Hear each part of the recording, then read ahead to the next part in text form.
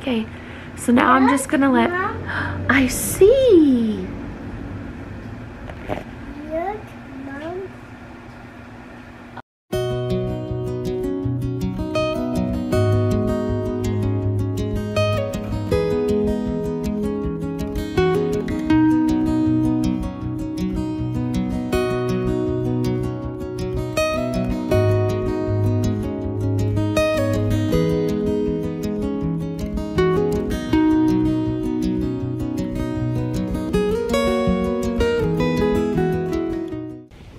Hey guys, we just got out of church.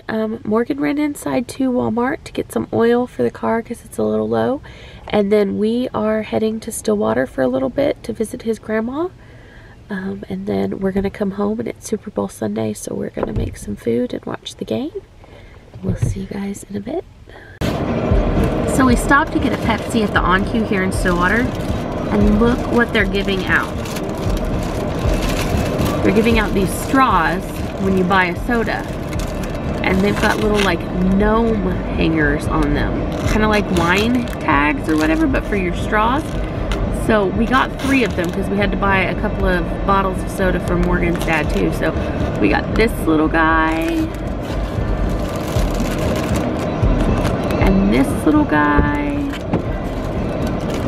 and this one. Look how cute. So they're pretty cute.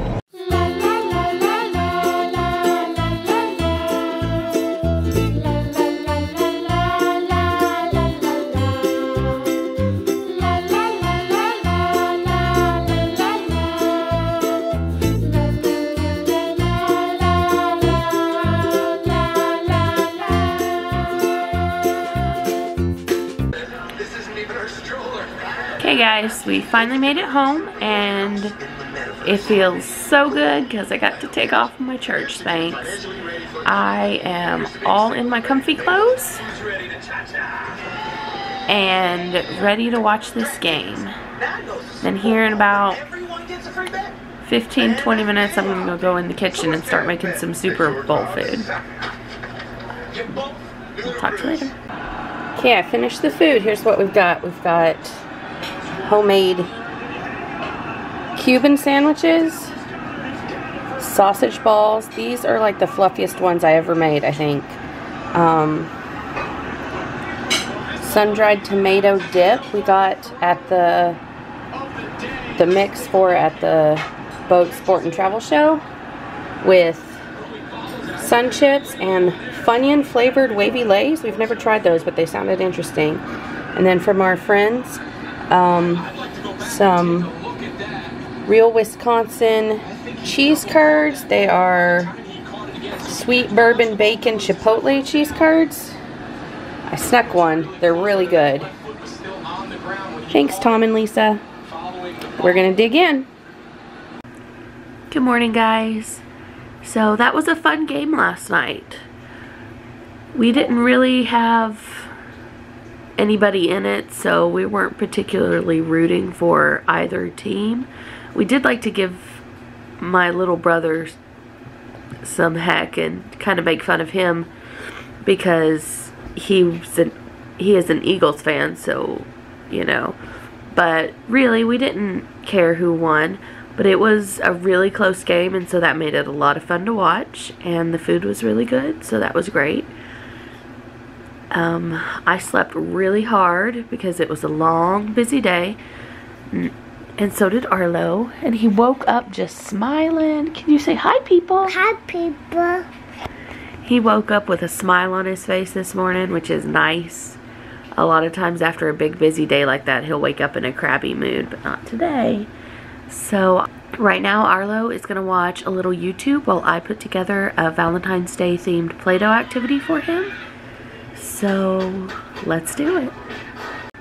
Okay guys, real quick before we get started on this Play-Doh activity, I just want to let you know, if you guys like these videos and want to see more, I put them out 3 times a week on Monday, Wednesdays, and Fridays. So if you wouldn't mind subscribing, clicking the notification bell, and hitting the like button, all those things really help me out with the YouTube algorithm. and I'm trying to build this channel up and get to 500 subscribers by the end of the year. So I've got a long ways to go, and any help you can give me I would really appreciate. Okay, let's put this together. So first thing I need to do is wipe down Arlo's table. He eats off of it every day, as well as does all his little play activities there and coloring, so it gets pretty messy, so I need to wipe it down so we don't get anything icky in the Play-Doh.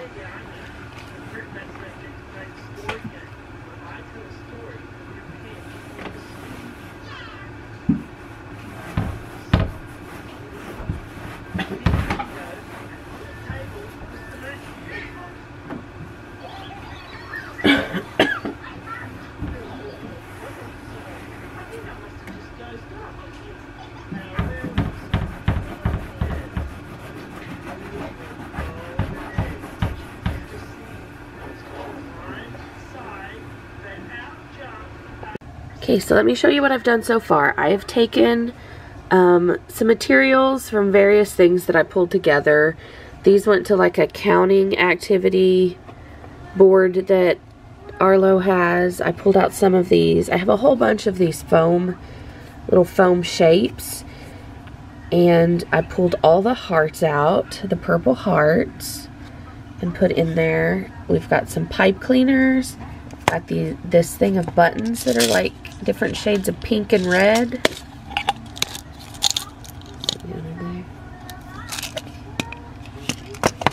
And then some purple feathers, and I put all of those things in this little wooden container.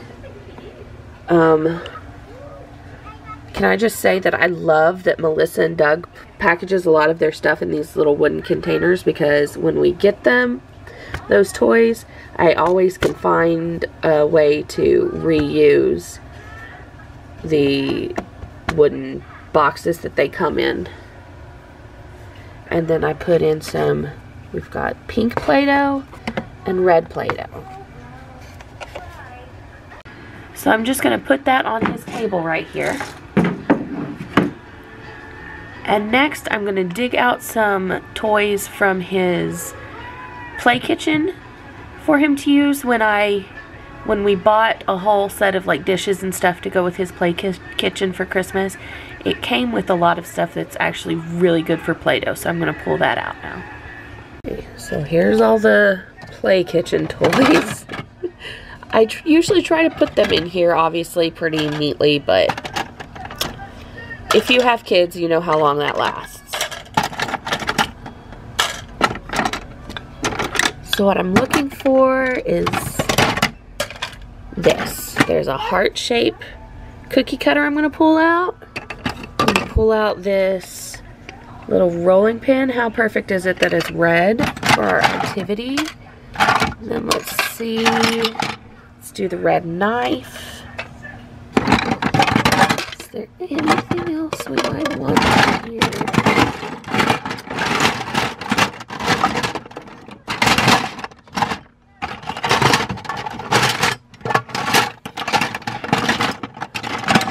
Maybe a little red spoon. Red, pink. Red and pink, yeah. Play-Doh. Okay.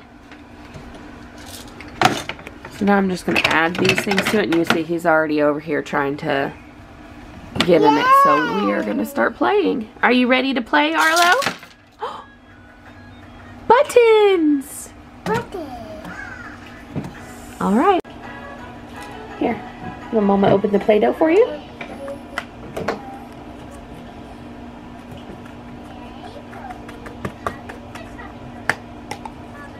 Okay, here's the red Play-Doh.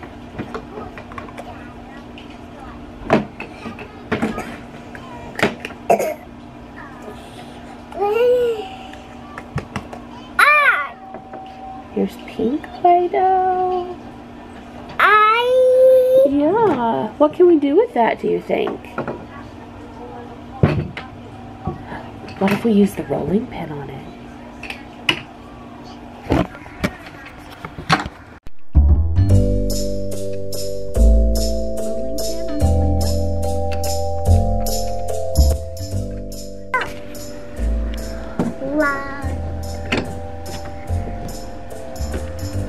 I'm just gonna put a red button. 1, 2, 3, 4, 5.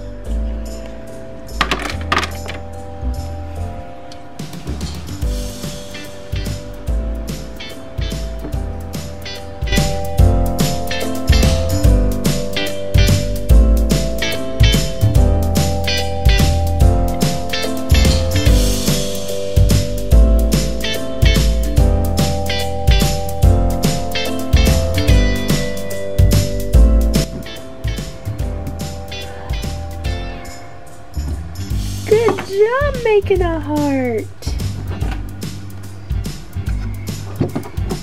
Do you want to decorate your heart? You could put buttons or feathers. That's what these are called. These are feathers. Do you say feather? Look, maybe put a feather in your heart.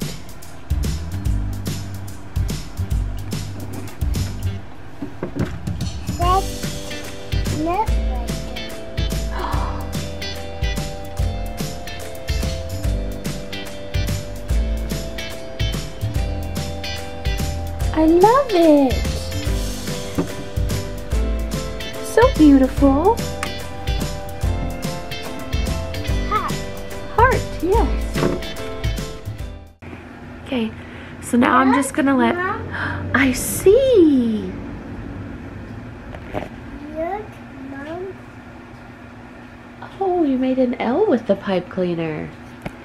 So now I'm just gonna let Arlo play with his little kit and discover all the things he can do with it, and I'm gonna go edit this video. We'll see you guys later.